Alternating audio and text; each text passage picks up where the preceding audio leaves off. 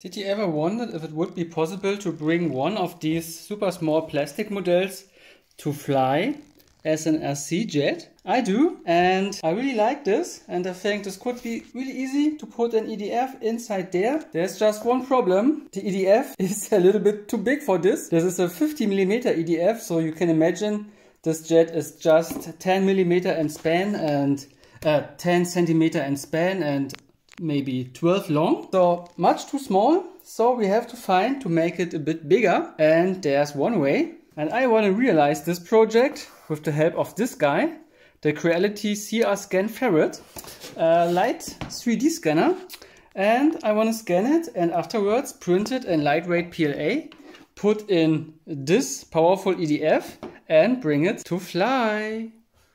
Not only in the workshop out there, but I think this could be really amazing. So at first take a look what's inside the box. Oh, a nice little case we got here. And a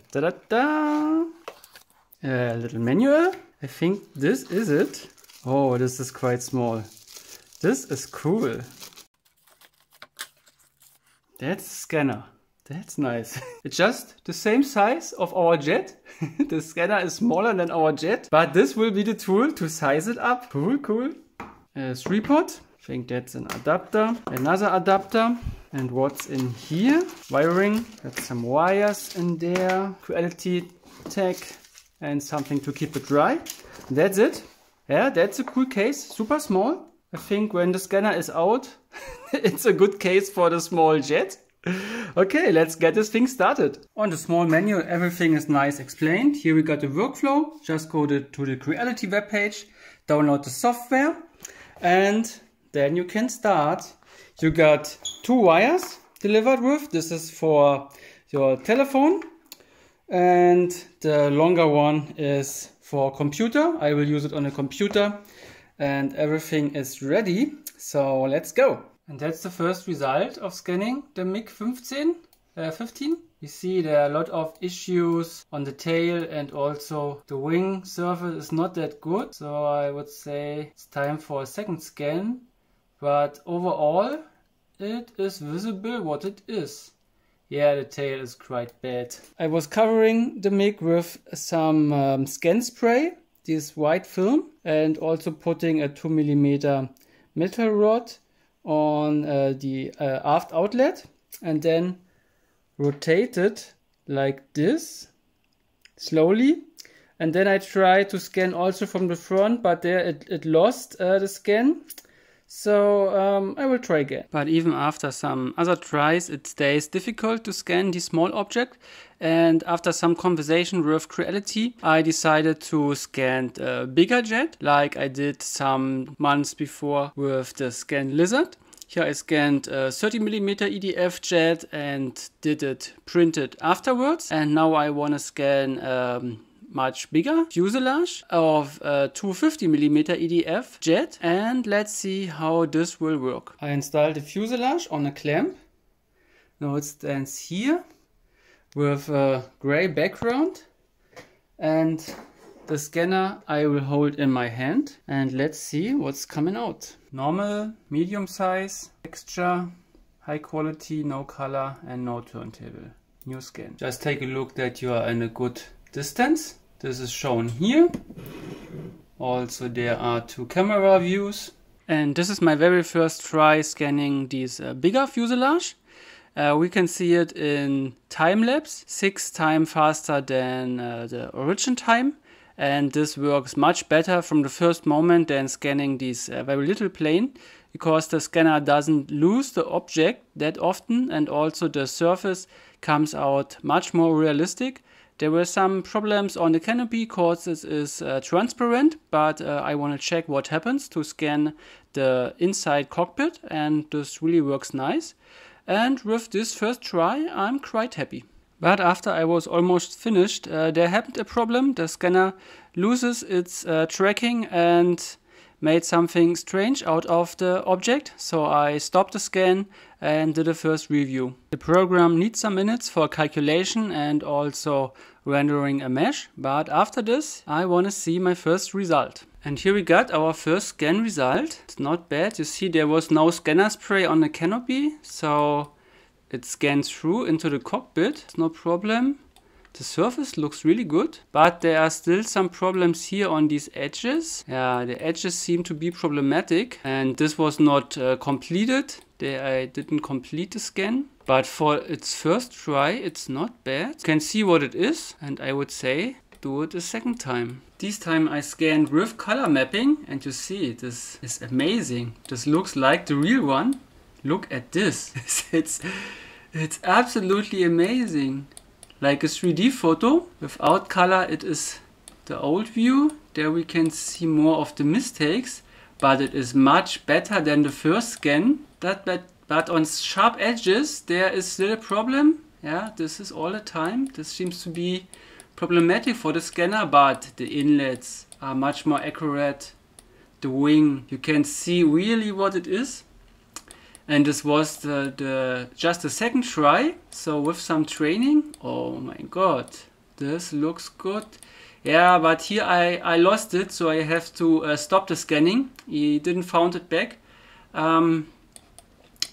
So this is all about coordination, that you scan maybe just from the top to the down and all the upper side, and then here where it is almost the same, you can start turning. When you start turning on sharp edges like the wing, it is getting lost. It loses the object. So it is good when your object has some round area where it is easier for the scanner to keep on tracking. This is, I think this is because of the acrylic. Sometimes the acrylic is transparent and sometimes it's mirroring. That's why there are these mistakes. But at the end I will use some scanner spray, and then this is a whole canopy. Yeah, but this is the only thing that has to be more improved. The failures on these leading edges. When it comes to more sharp edges, you see when the radius become bigger, it works, but on a very small radius, it's problematic for the scanner. Okay, I would say I use some scanner spray and then go on. While the computer is working, we can take a look on my first try, this little MiG-15. I also tried to scan. This was covered with scanner spray to make it matte. But I think this was a bit too small. I lost it quite often, especially when I turned it around. This was difficult, and this works much better on this one, because you can't scan just the upper side or so. You have to scan the whole object. And with this bigger object, he doesn't lose the tracking. So when I was going around, this works. And this was also much more easy. And even if he says he lost, just go back to a position where you already scanned and it was found again, and you can go on without any problems. That's really nice on this new scanner. So now the fuselage is placed in front of the screen, and let's see how this will work. Normal object, medium size, textures, feature and accuracy high quality, and again color mapping. I really like this. No turntable. Let's go. And now with this clear view of the object and also of my screen in front of me, it was much easier to coordinate yourself and keep the right distance, and also keep the object in the red lined middle field. But nevertheless, scanning is something where you need patience. This time you see the video 12 times faster than originally, so it takes really some minutes. And you need a plan where to start, how to go down. This scanner spray helps a lot that the object doesn't get lost. And I figured out that it is easier for the scanner when you have flat surfaces in front of it. Much easier than like the top nose. There it gets easily lost, so then I jump back to the back of the fuselage, and also the scanner gets the tracking back. And so I figured out more and more a system how to use it and how to deal with this object. So here I got the 3D scan spray. This is just a a film like dust. You can easily remove it, and I will use it for the canopy and also for this trailing edge here, this leading edge. See, it becomes a bit white.